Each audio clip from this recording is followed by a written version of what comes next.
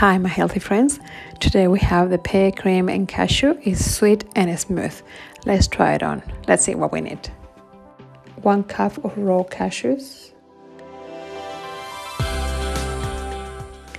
Take it to the blender until they are really grounded. So this is the texture that you need to get, pretty much like flour.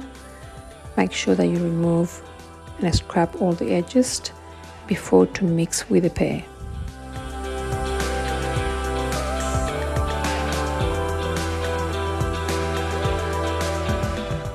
Take 1 cup of pear, but also mix with juice. This is from a can. You can use cooked one, but make sure that you have some juice as well to adjust the consistency of your cream. I went 3/4 cup with pear and the other quarter is with juice. Let's see the consistency.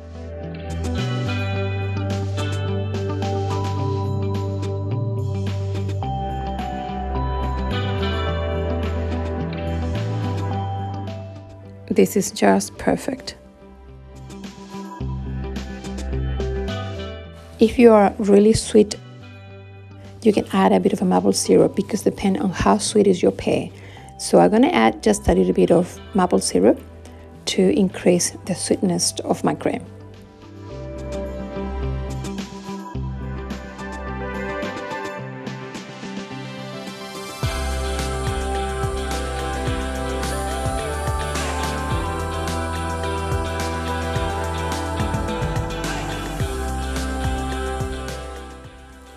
You can transfer into our airtight container and just store in the fridge. Can last for about 2 weeks. You can use in cakes, pancakes, just eating like that.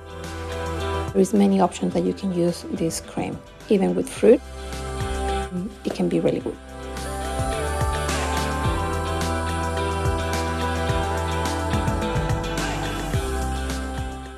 This cream is delicious.